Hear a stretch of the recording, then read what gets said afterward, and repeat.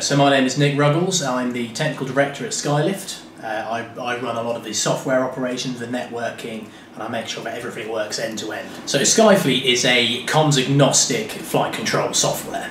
It's designed from the ground up to enable any pilot to fly any kind of aircraft. So it could be a helicopter, it could be a fixed wing VTOL, a normal fixed wing, and you can just fly that from anywhere in the world, hand over between pilots, and it gives you a really nice common interface.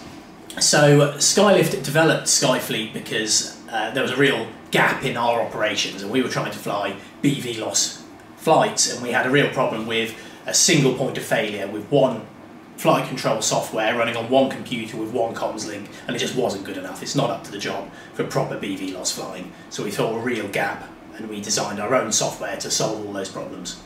So the three core features of Skyfleet is a comms agnostic system, and what that means is it will handle as many comms links as you want, all stacked on top of each other, and it will instantaneously fail over between them. So there's no delay, the pilot's not going to notice anything.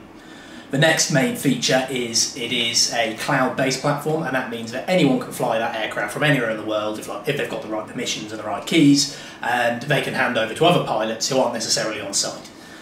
The third main feature is it's a common interface, so any pilot or anyone with a piloting background is going to recognise the interface, and you can fly any different kind of aircraft with that same interface, so it's really easy and you understand what's going on immediately. Skyfleet is designed for anyone who wants to make that step up to proper BVLOS operations. So you could be another drone operator operating commercially, you could be a police, you could be military, but anyone who wants to make the step from line of sight to beyond line of sight flying, this system is for you. So we've been using Skyfleet internally for live BVLOS operations for a couple of years now. We use it as a core part of our operations, and we've generated a lot of interest and excitement from other people in the industry, which is why we decided to launch it as a full-on platform. So we've used Skyfleet quite heavily in the Solent trial down towards the Isle of Wight.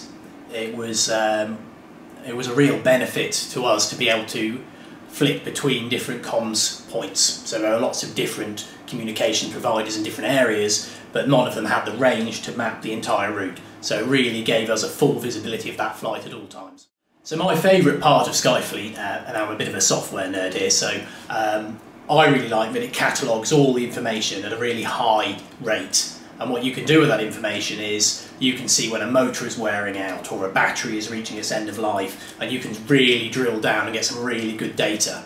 So Skyfleet is really easy to integrate into existing platforms. It is a plug and play architecture. You're just going to get the box, you're going to put it in your aircraft, and you can plug that in.